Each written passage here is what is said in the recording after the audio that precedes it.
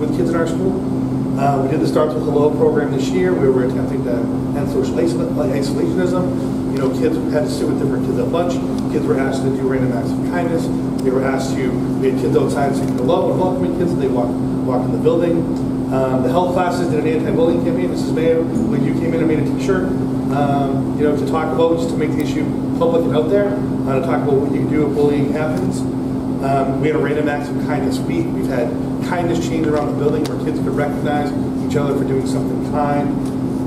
We partnered with St. Antoine's Nursing Home, where all of our teams do different events throughout the year, where they go over and service and work with and either play board games or write stories or do things with the elderly. And anything we can to build that human connection and to teach kids empathy, we do. We also, in 7th grade, we screen every student. We give them a mental health screen. And any kid who shows any levels of elevations in anxiety or depression, we contact those families. We say, you know, we can do some things to help your child here, and maybe there's some things you might want to do to reach out to help your child out in the community. We do take it very seriously when anything is reported. We try to work very hard. One of the things I always say to a kid in my office, if we ever have something that's reported, is we don't want that snitch label. I try not to do anything that they're not comfortable with in working through the issues. Again, you know, they're not always successful. But I do think, and I wouldn't mind hearing from the gentleman again, I do think we have a pretty strong culture here. I do think that this is a positive place to go. I do think that kids enjoy their experience in middle school. Again, it's not perfect. You know, I wish it was perfect for everyone. Obviously, it's not. You know, we do have work to do and more things that we can be doing. But I am proud of this place. I am proud of the culture that we have. I'm proud of the kids that we develop. I'm proud of these kids over here. So, like I said, a little taken aback right now. You never want to hear that about any kid in the building. One is too many. Questions? Thank you. I really appreciate you breaking down how culture is affected and how you've been working on the culture of the building. Have you seen a lot of reported bullying, or have you seen that this is we have not. And again, when you look at bullying, you're looking at, you know, a kid who is, the definition when you look at it is, it's repeated, it's targeted, and it's an imbalance of power. We have lots of incidents of examples of kids being unkind. We also get a lot of, I'm sure you know, you've been through it. I had a report today of, you know, a child that was being bullied. A kid took his backpack and put it up on the basketball hoop so he couldn't reach it. So like, all right, that's inappropriate, can't do that. Turns out that the kid whose backpack was put on the basketball hoop threw a muddy snowball at the kid earlier in the day. They're friends. They sit together at lunch. They're peers. So the mother's all upset. Bullying didn't happen. But again, both kids doing inappropriate, unkind things. We've had examples of kids saying unkind things. We've had kids who argue with one another within a peer group. We've had kids who have been excluded from a peer group and things like that. But as far as stronger group of kids targeting a weaker kid, no. So what's some of the follow-up that you've seen to the fact that, because we know Mr. Gillette reported there's been violence targeted to the dog. You said that people were dumping things and throwing things. I don't think those were reported to me. Those weren't reported. I did not know about those. They truly were not reported. Anytime there's any hands-on of any kind, there's always some sort of contact with home, meeting with us, like even if it's two kids who are friends and we were just joking around. Like hands-on is an automatic for us of any kind. I just want to, two things. First off, I put this on here originally not because I think that we're particularly bad district when it comes to bullying. I think as a culture we're a really strong district. When we wanted to look, and I was with the team that was involved 4 years ago, how we were going to restructure the schools, I strongly objected to having the 8th graders move to the high school, not because there may not be space there, but because we had a good culture here. I had children go to the school, and I think we have an excellent culture here at the middle school, as Mr. Lahar said. And I think it's also a situation where, let's get to my second point, both Principal and Ms. Gillette, I think, are both saying the truth. What I mean is that there is a good culture here, but it's almost endemic to the ages of the kids sometimes.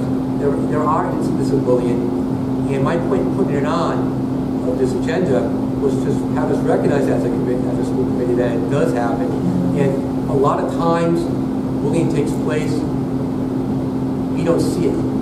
I mean adults. A lot of the people who perpetrate it have been bullied themselves, and I believe that they're getting the kids who do it. Again, they're often bullying themselves, and they have ways of doing things, social media, through various other reasons, but particularly social media. That gives so many different things that can reach out that we as adults don't always see, and it's hard for us to not only to see it, let alone detect it, live with it.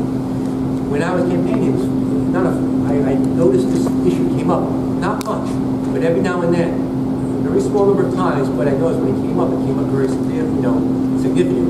And I think it's, again, as Mr. Gillette and Mr. Lahar said, they're both saying the truthful points. We have a good culture here. When there is bullying, kids who suffer often suffer in some silence, and we as adults sometimes miss it. So I don't think it's, I just think it's a matter of us staying on top of it. And I don't have all the answers either. It's just a lot of it's just being aware that, yeah, there's issues, and that we're going to stay on it. I believe our middle school and our high school, I believe all schools are on it and are staying on it, but I just want to keep, as a committee to say we just want to keep pushing on it. It's a kind of issue, since we don't see it a lot, it's easy to ignore. Well, not saying it's ignored, but I think that we've got it under control. And we may for most of it. There's always those few kids who literally, as they fall through the cracks. I work with mostly some learning, but I think we'll talk about the summer. I work with some students with learning differences outside of Rhode Island. And I do hear from them in the summer. These kids tell me, I have them so much year after year, they tell me they sometimes get bullied in school. We're talking it's a very strong district in Massachusetts. So it happens everywhere. I'm sure it happens everywhere. And I just want to, again, I'm repeating myself, I don't repeat myself. My point in putting this on there is just to kind of bring it to light or bring it to our attention. Not light, but I think everyone's aware of it. But just bring it to attention and make sure that we kind of up our game, that we're always looking for new ways to address this issue.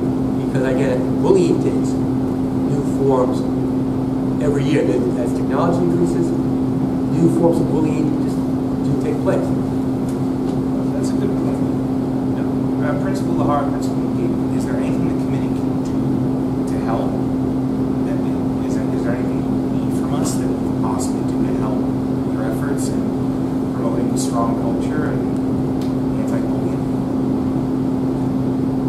I think we're kind of on top of it. Yeah, all right. To be honest, John has a little bit of work. I think the maturity level that he has, kids are just trying to figure out who they are at that point.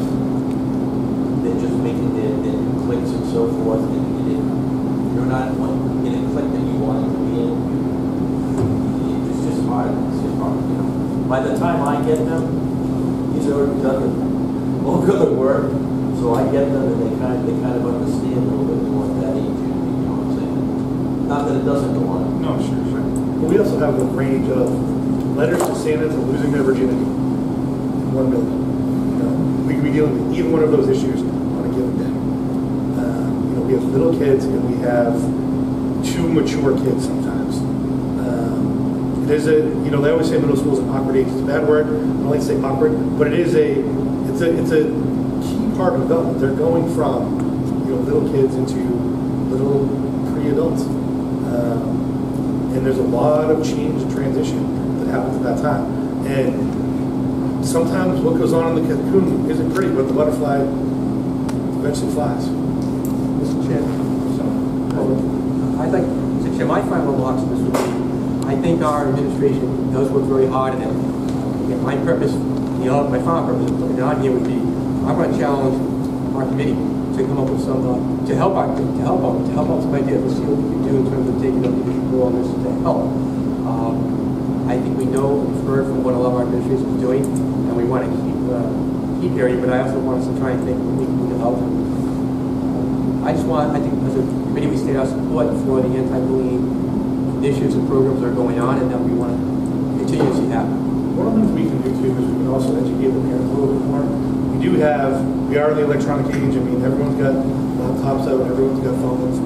It is different than, when we were kids. If somebody was mean to somebody at school, that kid went home, and then that was it. Now you can be reached anywhere you are at any time of day. You have a device, you're on a PlayStation, you have a phone. People can send you messages, send you texts, send you anything. So there's no getting away from any of it. And I think parents, struggle with that a little bit. One of the things that we actually had a meeting on today is the Engaged North Smithfield group is looking to write a grant through the Board of Health. And one of the things they want to do is do a show of the movie Screenagers for parents that just talks about screen time and what kids are doing and how to monitor and, are you aware of what your kids are saying on social media? You know that there's one Instagram account that they're friends with you on, and then there's the one that they have that all their friends see and all that type of stuff. So I think getting them more in the loop is one thing that we can do. We put the wheels in motion on that. Like Ms. Gillette said, we do have speakers in, and we do have them in the health class, and we do talk about it. We do have different events. I mean, we got a bus to go around town and Christmas carol to the elderly people who, we got a list of people from Meals for Wheels.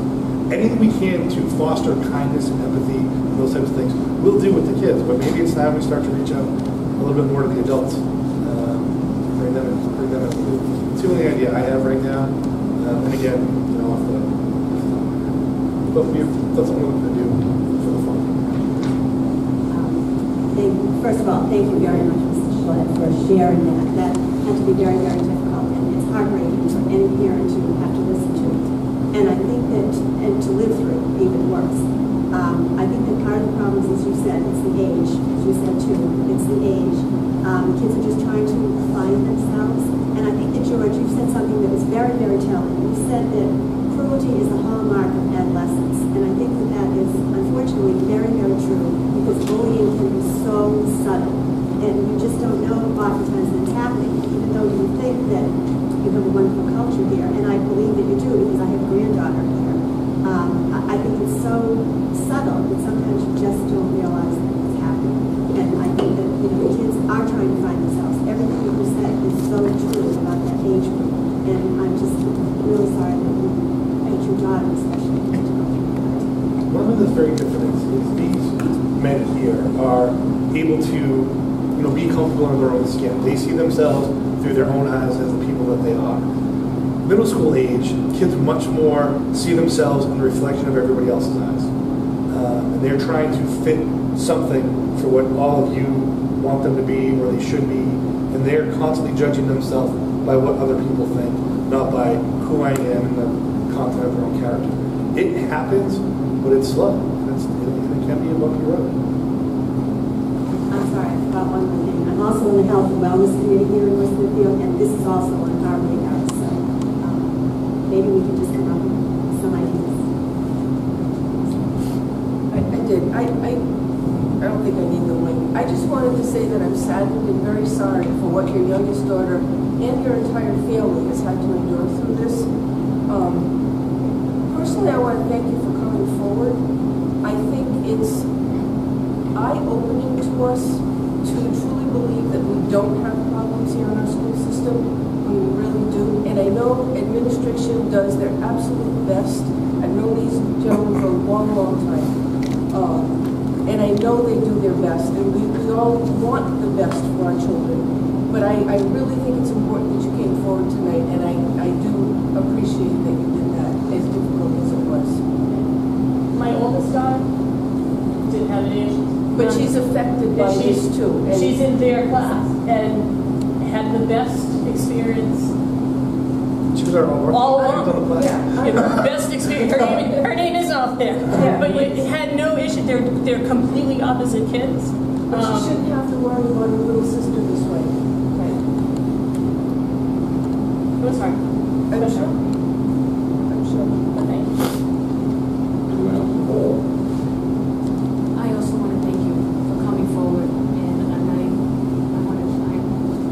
I share the same sentiments that the other committee members have said, and it's unfortunate that it had to happen, that it did happen.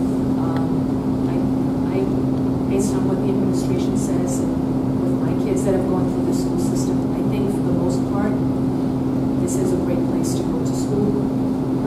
agree. We're not, I really, I know. agree. I think they're doing everything And I know they you can. do. But I also think parents. And I couldn't agree more. And unfortunately, we're not in a perfect world, and situations do happen even here. And it's sad to hear that it had to happen to your daughter. But you made a comment earlier regarding children that are in this type of position, regarding whether they should say, they should tell or not tell. And it's a damned if you do and a damned if you don't situation. It really is. It is. And I can only hope, and I'm saying this to the administration, that you continue to stress, at least this is the way I see it, that children who find themselves in this situation come forward. Because out of the two evils, I think it's worse not to say something.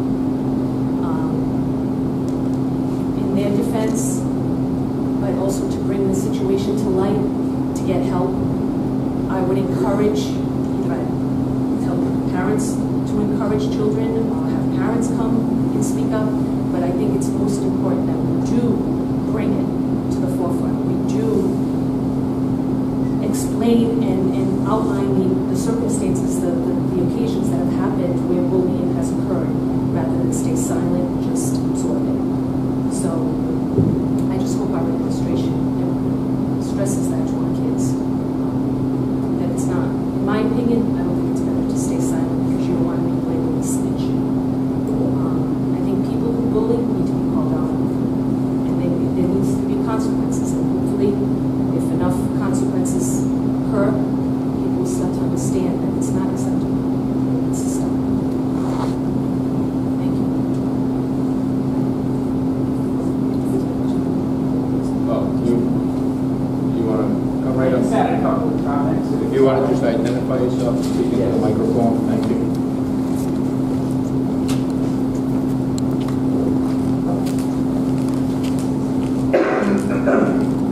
John Ford, 38 Alpine Way, Smithfield, West Smithfield, Rhode Island, Statesville. Just a quick background. I have a mentally challenged son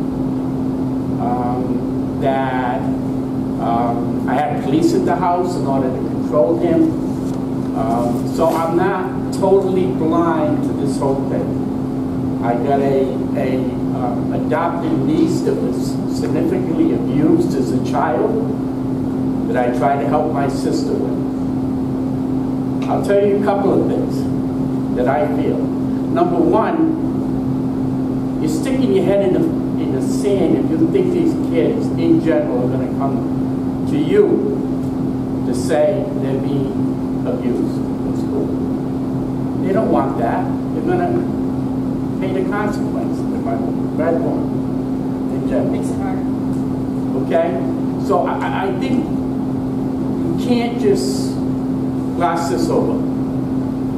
Okay? You can't say, well, we only see 3 cases. This is probably a lot. Okay? Because that's, as a kid, they're trying to be accepted. The last thing they want is to say something to an adult that's going to cause them more harm in their eyes. I'm not saying it's the truth, but that's their eyes. So take your head out of the sand and realize it's probably happening. Okay? You talked about getting someone in to talk about the computer and how you could use the computer in order to do this once the kids leave school. I was on the health committee many years ago. We brought someone in. We had 3 parents show up for that session. You know when we got the parents to come in?